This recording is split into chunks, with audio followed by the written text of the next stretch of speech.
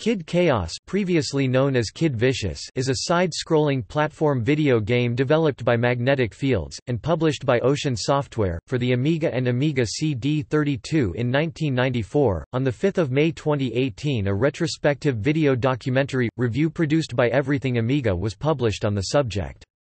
It tells the story of the game's troubled development history, and assesses its impact on the Amiga scene at the time, and long after.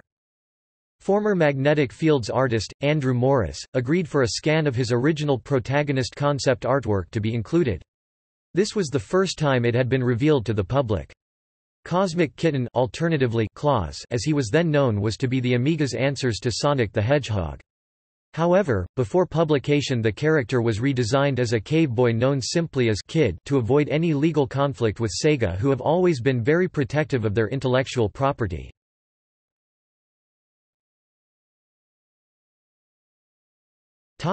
See also: